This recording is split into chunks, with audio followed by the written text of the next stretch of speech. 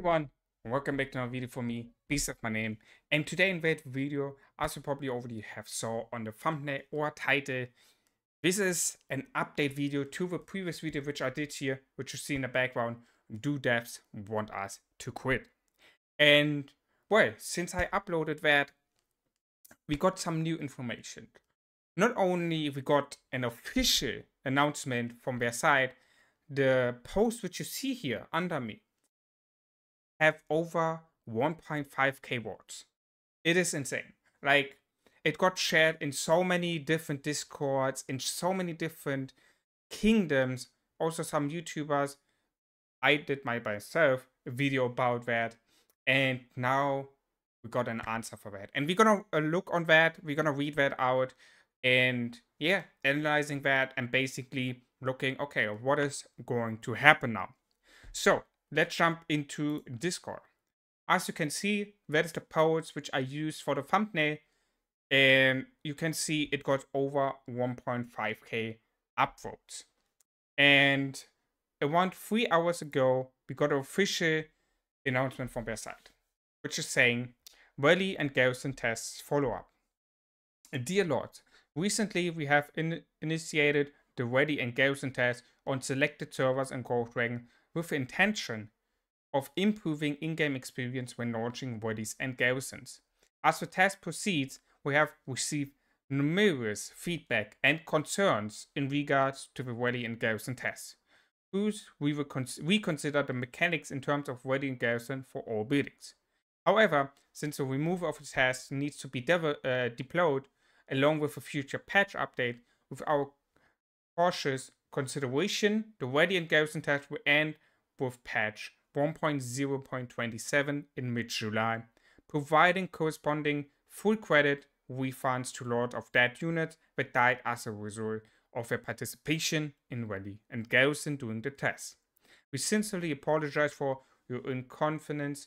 If Lords have any other suggestions or comments in regards to the rally and garrison test for aligned building, please feel free to provide your feedback in the suggestion channel. So basically, what does it mean? We, as a community, won, basically.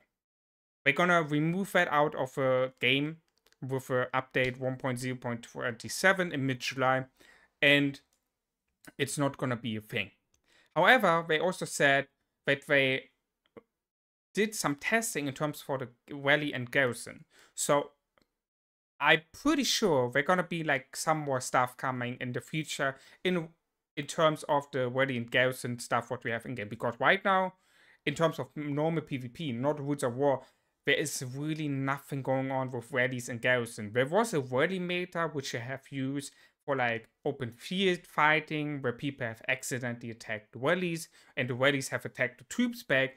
However, that they have removed again, and since then there's no really stuff going on with rally and garrison for the open field for the normal season wars. So I'm pretty sure we're gonna have something going on in the future when it comes to rally and garrison. But it is good to see that they listened to the feedback here and also basically said that they're gonna remove it out of the game, and they're giving all the dead units back to the players which have received that deaths from that testing. And yeah, what is that basically showing? Basically, that's showing that if we're coming together as a community here in that game, and if we're fighting for something which we really don't want or really want in that game, we can achieve it together, because we will see they listening to the community. Sure, not always, because at the end it's their game, right? It's their game. They can decide what they want to do with it.